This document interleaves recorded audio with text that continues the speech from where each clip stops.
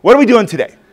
We're going to figure out how do we get students engaged, and the way we're going to figure that out is by reversing that and asking how do you prevent students from becoming disengaged. So what I did is I went to my students and I asked the second question, when do students give up in school? And what I was trying to get at is, when do you become disengaged? Like, when do you just go, I've had it? The first one, they said, when they're facing other issues.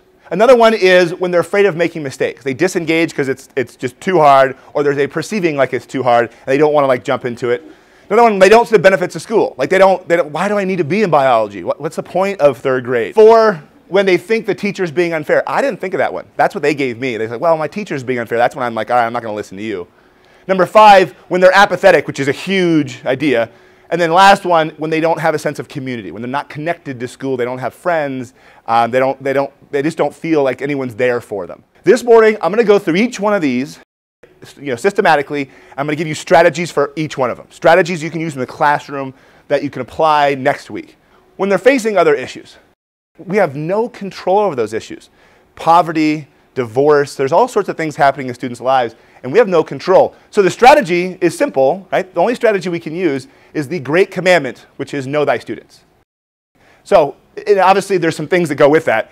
The first day, learn names as fast as possible. Right? If you teach high school, you have 200 students, you learn those names as quick as possible, and you purposely think, okay, the students that are hiding from me are the ones I need to go seek. Connecting to students is what matters here. Then you know what's going on like in their life, and then when something happens, you're more likely to recognize it and realize, hey, that kid has nothing to do with class and school. It has everything to do with something else at home. All right, let's move on to the next one. When they're afraid of making mistakes. Take a look at this. My sons, David and James, they're 7 and 9, and one time, this is last year, we went to the local skate park, and they're like, Daddy, they drive the scooters, those little Razor scooters, and they're like, let's go to the skate park. I'm like, okay, sure. And I used to skateboard when I was, in the 80s. I was pretty good on the street, and I was like, I'm going to go skate with you guys. Awesome. I grab my skateboard, and I get there, and there's all these kids, little kids, doing jumps and jumping over stuff, and they're all doing this awesome things. There's guys on bikes going around, and I really wanted to. I really wanted to get in there, at least try, at least drop in, right? And I wasn't necessarily afraid of getting hurt. I was afraid of looking stupid. And I completely disengaged myself. I said, the kids were like, oh, come on, Dad, jump in, try it. I'm like, no, I don't really want to. And I held back, not because I didn't want to, because I was too afraid. So here's your strategy that goes along with it. Reduce the fear. Fear doesn't motivate students. It motivates the short run, but it doesn't motivate them in the long run. So we have to tell them, listen, I'm here for you. This is going to be hard. You're going to get pushed. This is going to be difficult, but that's okay. That's part of the process. So it'll make more sense maybe with an example. So let me give you an example. Take your right hand, if you could. Right hand, then do this. Don't look up here, just look at me. Okay, like this, go thumb out, put it away, pinky out. Thumb out, pinky out. Thumb out, pinky out. Thumb out, pinky out. Perfect, awesome. Now, 2 hands. Same thing over again. Thumbs out, pinkies out. Thumbs out, pinkies out. Boop, beep. You can show your partner, look what I can do, whee! Great, awesome. Now here's what I want you to do. Just watch me. Thumb out, pinky out. Thumb out, pinky out. Looks like this. Thumb out, pinky out. Thumb out, pinky. Looks like this. Da, da, da, da, da, da, da.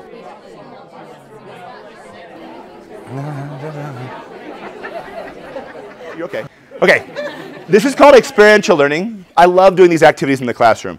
Let's debrief this. Let's talk about how this is like classroom, because it's exactly the same as school. When I first had you do one-handed, a lot of you guys are like, this is so easy. Like, I can do this all day long. Right? And I had 2 hands. You're like, duh, I can do this. What happened in the 3rd round? Hold on a second. You know what I'm saying? Now, what was your attitude when you couldn't do it? Did you give up? This is stupid. I should never have become a teacher and like ran off. School is exactly the same way. Now, who in this room is really good at it? Who? Fingers or school? This. Who's really good at this? You. I am. And who am I? I'm the teacher. I am so good at economics. I am so good. I can do all the calculations and all the graphs, and I require no thought and no energy whatsoever. It is so easy for me. But not because I'm brilliant. It's not because I'm a genius. Why is it? Because I practice. I practice economics, and there's been times in my life it was really hard, and it took time for me to learn, and now it's so easy. So your students walk in the room, they see you doing things, but the kids go, oh, I can't do it. I don't know how to do this. That's okay. It takes time. I'm there for you. It doesn't motivate you and make you do this any better by me yelling at you or screaming at you or being like, well, it's great if you don't do this, right? Or there's going to be a huge test on Friday. It's all about, listen, you got to practice. And if you're not getting it, you got to practice. Now here's the biggest problem in education. Students feel like they need to get it. There's nothing to get. There's no place to be. You will always be at the fringe of your capabilities. I'll say it again. You'll always be at the fringe of your capabilities. You might have mastered one thing, but the next thing comes up. So next time, once you get this down, how about now rotate your wrists, do the same thing, hopping on one foot, because that's all education is. It's the process of learning and figuring, okay, I can't do this, okay, but now I get it, and now I can move on. Now, what's great about this activity is you use this to explain to students that mastering skills requires practice, and you don't give up, right? It's going to be hard. Reduce the fear. Tell them, I'm there for you. I'm going to help you practice, but eventually you're going to get it, but you got to practice. If you say this sentence to students, it won't sink in. If you say, hey, guys, make sure you practice, it doesn't sink in. When you do activities like this, experiential learning activities, students go, oh, yeah. So in my class, I'll do this at the beginning of the year, and when we get to things in my class, like, 2 months into school, I'll be like, all right, guys, today's one of those days. You know what I'm saying? It's going to start off easy. We're going to start off with consumer surplus, then we'll talk about producer surplus, and we'll put it all together and talk about total surplus, and that's when it gets hard. So stay with me the whole time. Does that make sense? And I guarantee there's areas in your curriculum where students are like, oh, this is so easy. I can do this all the time. And all of a sudden, when it gets hard, they go, oh, I can't do it, and they become disengaged. They ask to go to the bathroom every 2 minutes, and they try to get out of it, right? As opposed to realize it is always going to be hard. Education is always hard, right? The process of learning takes time. Let me give you an example from sports. I bet there's some sports nuts out there. So let's talk about Jerry Rice. Young on second down and 9. Plenty of time. Goes for Rice, who drops the ball.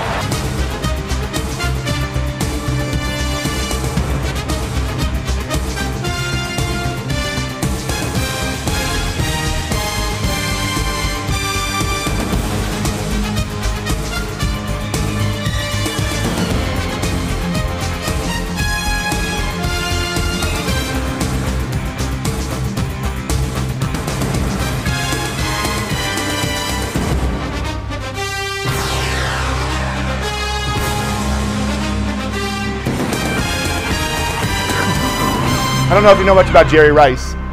All-time leader in receptions, receiving yards, and receiving touchdowns. Voted greatest NFL football player of all time. Not like a good one, the greatest one by NFL Films. What can you say about the video, though? He made mistakes. Great people aren't great because they don't make mistakes. They are great because they get up and start over again. Right? It's so hard to learn that, though. I mean, it's so hard. It's hard for me to learn that when I'm trying to skateboard at a skate park, right? But we got to teach our students, I'm here for you. It's going to be hard. It's going to take time. You got to reduce that fear. Reason number 3 is when students don't see the benefits of school. Right? They go, I don't know why I'm here. This is just a waste of my time. Right? It's hard for them to stay engaged if they don't know why they're there. So I found this quote on Twitter. This is great. Strong teachers don't teach content. Google has content.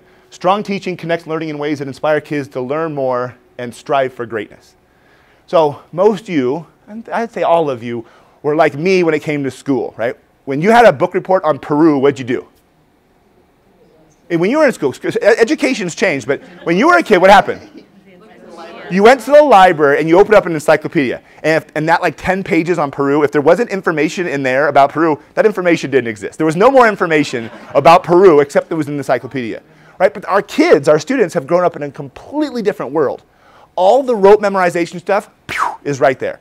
And they're thinking like, why do I need to learn any of this from you if it's right here? Why are you testing me on things that is really just a Google search from my phone away, right? And the answer is you're not. It's all about the skills. If very few of our students will use the content we teach every day, I'm talking about the rote memorization content stuff, like the things a lot of times that you just do a quick quiz on, then what do we really want them to walk away with? Remember when you were in high school, though, you had a math teacher that told you you'll be using this for the rest of your life. You remember that? Right? When was the last time you used the quadratic formula? High school. Probably high school. Now, who used it just on Friday? So who used it probably all last week and will use it all next week? That math teacher. They weren't lying. They use it every single day.